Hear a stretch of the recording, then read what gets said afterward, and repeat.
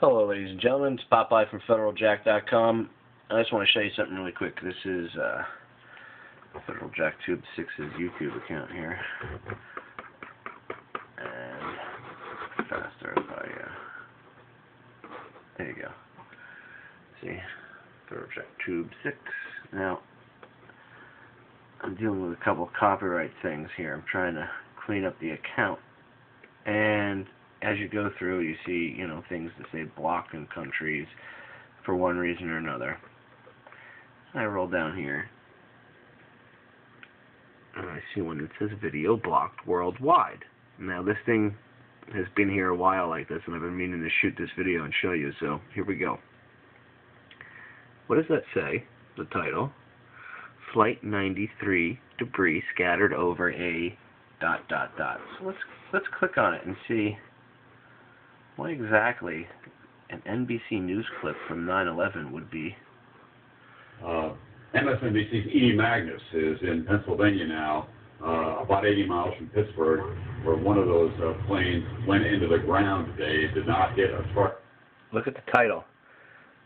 Flight 93 debris scattered over a 4-mile radius. No pieces larger than a phone book. Over a 4-mile radius. This is from that day. Of any kind, and she has the latest for us now, Edie. Tom, I'm on a country road that goes between the towns of Lambertville and Shanksville in Pennsylvania. And she gets into it, and then later in the clip they show you aerial footage. Here, you see how they just fast forwarded it? See the aerial footage? That's of a second debris field. So why would this video, why would it be blocked worldwide? I mean, after all, the view count says it's only got 335 views. So it started to go viral, and suddenly it got blocked? Very strange. Very strange indeed. See, it's been up since last year. Why is that blocked? I mean, it's just a news clip, right, about something that happened, right? So, maybe just because NBC doesn't like their stuff on YouTube. Oh, wait a minute. Oh, look. NBC. And look, they're not by NBC, they're by other people. So, all this stuff can be up here, and that's okay? No copyright problems? In fact, there's one up here.